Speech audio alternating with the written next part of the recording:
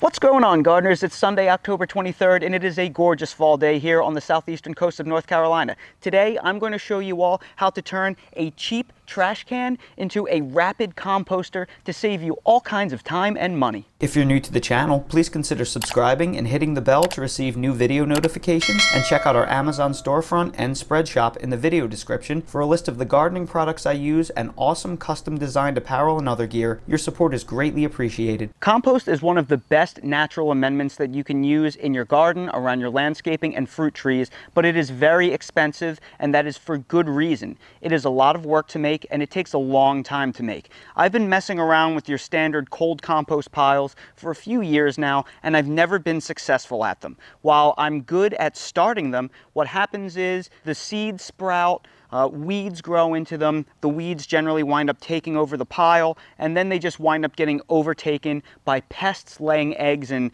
the big weed mat I've now created for myself. So I'm trying to get rid of these nasty, cold, problematic heaps of compost piles that don't work all too well, and I think I've created a much better system. I think this trash can compost method is going to be the answer to my problems. So I went to Lowe's and I bought the cheapest 32-gallon trash can I could find. Here's a really nice trash can at Lowe's for under $25. It's a 32-gallon trash can, and it also has a locking lid. That way critters can't get into it. So that's really beneficial for the cost.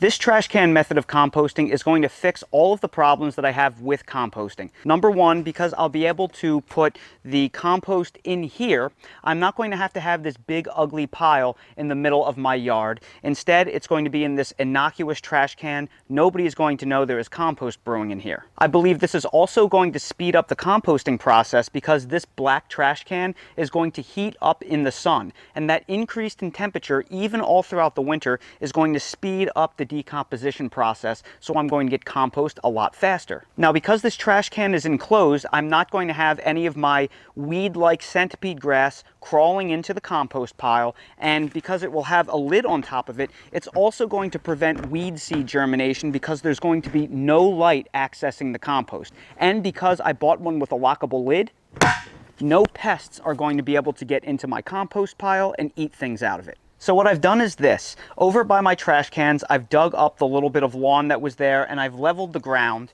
and this is where I'm going to have to put my trash can, which will be my composter. So what I'm going to do is I'm going to sink this trash can into the dirt hole that I just dug out, and I'm going to use this 2-inch hole saw bit right here to cut holes inside the bottom of the trash can so I can let worms and other beneficial insects in the soil to help decompose the material that I put inside this trash can. However, I can't go crazy with the amount of holes that I place inside this trash can, because if I place too many holes, it's going to ruin the structural integrity of the bottom, so I won't be able to pick it up and dump it. The whole bottom will break. So I've strategically placed X's where I'm going to make the holes. So I have a total of 7 holes. And I made sure to leave the lid on the bottom. That way the lid will catch all of the holes I make in the top of this trash can.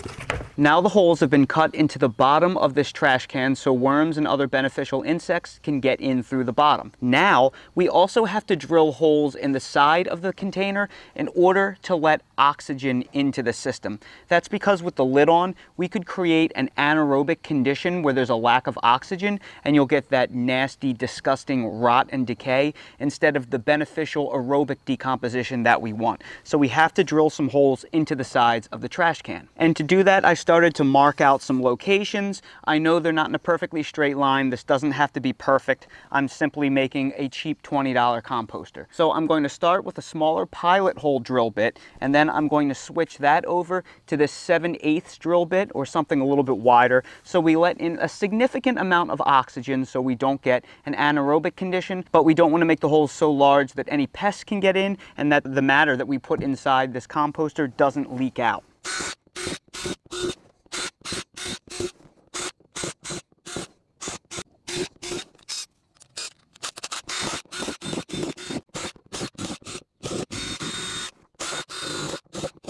Now the trash can has been set into its final place, and I backfilled around it with the native dirt that I dug out, so now it is officially a sunken trash can with air holes and bottom access holes. Now I'm going to fill up the trash can with key organic matter for composting, and I'm going to start off with grass clippings. I just got done mowing my lawn, and I collected at least one 5-gallon bucket full of green grass clippings, and this is going to be the greens portion of my compost, which is the nitrogen portion, which will help speed up the decomposition process. Then over here, I also made sure to go around my yard and I collected some leaves and some pine needles. This is going to be the brown portion of my compost, which is rich in carbon. And finally over here, I have kitchen scraps that I've been collecting all week. And in here, there are banana peels, eggshells, coffee grounds, pieces of broccoli, and did I say banana peels, ends of carrots and celery, things like that. All kinds of good things high in nutrients. So I will have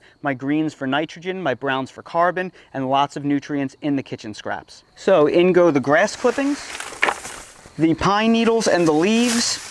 We're going to add in the sod that I dug out of the ground when I actually dug the hole in order to put this trash can in its place. And finally, we're going to put in the kitchen scraps.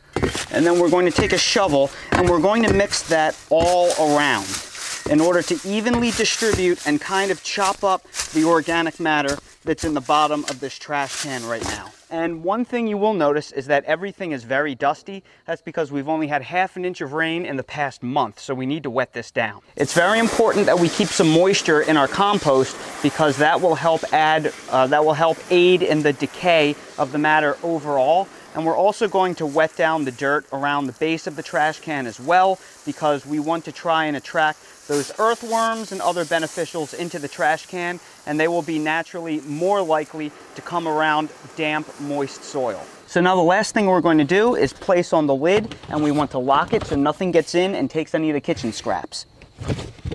So now we're simply going to monitor the trash can composter for regular updates over the next few weeks or months. It's Saturday, November 5th, and I have been accumulating kitchen scraps inside of this composter for a while now, ever since I began the construction project. And it's very important to accumulate these kitchen scraps because these are going to be the nutrients in the compost. The grass clippings and the leaves, they're not enough. We really want to add a ton of vitamins and minerals to our compost, so that's why we have all of these kitchen scraps in there. So I have banana peels, eggshells, leek tops, cuttings from things like kale and broccoli, coffee grounds, all kinds of good stuff in here. So now that I've had them all layered and accumulated, I'm going to stick my hand in and I'm going to mix everything together. You can actually already see some soil life crawling around in here. I have some bugs that are in here crawling all over the place, and they're going to be key in assisting the decomposition process. So I don't know if we have any earthworms in there yet, but it appears that some critters are finding the composting trash can, and that is great news. So we're going to put the lid back on, and we're just going to wait a few weeks and see how much decomposition we can get, because let me tell you, the bottom stuff, all that grass in the bottom, it's already starting to show signs of decomposition.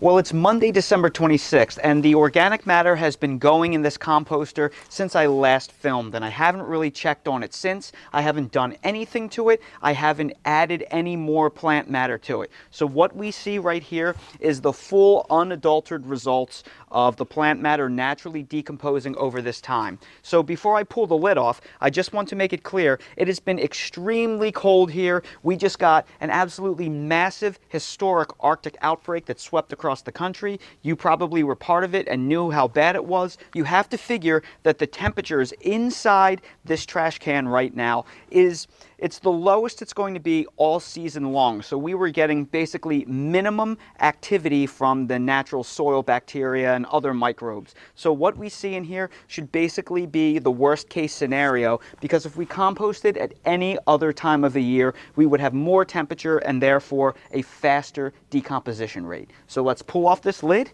and take a look. Wow, and here are the results of the plant matter that you see. I'm actually really impressed right now at how fast the decomposition rate is. I mean, I don't really recognize anything in here aside from some eggshells right here. Now, that's actually nice and moist under here.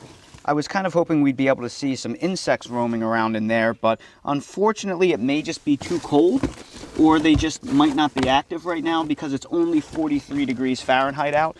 But wow, look at this. This is what we're going for right here. That is that wonderful black gold that we all want to see so badly. And this is well on its way to being some fantastic humus, some fantastic finished compost one day. It's still a little early. It's going to take more time, obviously, but I'm actually blown away by now. I can't believe how quickly all of that stuff broke down in only a matter of basically several weeks when you consider how long a cold compost pile can take and the fact that we're in the coldest part of the year with the least amount of daylight, and we still got these great results. So that is the finished product right there. Well, it's not finished, but it's as far as it's gotten right now. And that is incredible results, in my opinion, in such a short period of time for this time of year. This looks gorgeous. So now that I have definitive proof that this composter works great, I can finally add in all of these kitchen scraps that I've been saving for weeks. I have eggshells, banana peels, coffee grounds, and all types of vegetable cut ends that I've been storing because I didn't want to add them in and ruin the integrity of this experiment. I wanted to see just how far we could get in this limited amount of time. But now that I know this works great, we can dump all of these things in and dig our hands in and mix them around. I have to say, I'm incredibly impressed right now because this is a whole lot faster than using a cold compost pile, and it's incredibly cheap when comparing it to one of those expensive and surprisingly small compost turners. So really happy with this. This is probably the best inexpensive rapid composter that you can actually make at home. This cost me less than $25, so I'm just thrilled. Now what I'm going to do is I'm going to relocate this trash can right here, and I'm going to buy a second trash can of equal size, and I'm going to place it right next to this one. And what I'm going to do is when I have two of them, I'm going to fill up the one and allow it to compost undisturbed for several months to make my compost, and then I'll start adding to the second spare one with all of my kitchen scraps and coffee grounds and things like grass clippings and maybe chopped up leaves and pine needles that I need to add when I need to add browns to all the greens I'm adding in from the kitchen. So long story short, I'll have a really big trash can that I'll be able to periodically fill up while the other one sits undisturbed and will compost for me. And then when that one is ready for me to use around the yard and garden, I take all of the homemade compost out of that.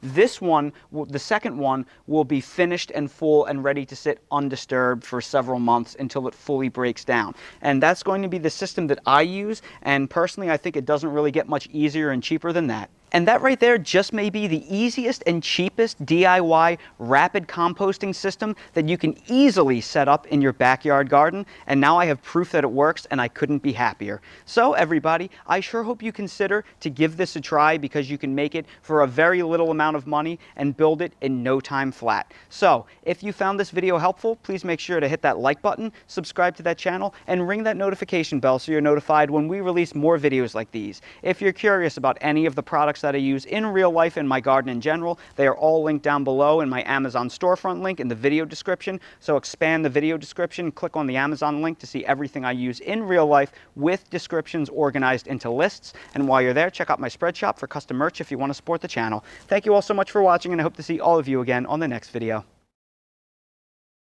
Bad news, Dale. We ran out of your good, fresh, homemade food yesterday, so now all we have is boring old dry food with some vitamins.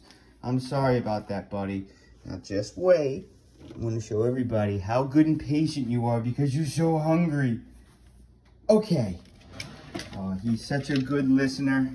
He's so polite, even though my boy is starving.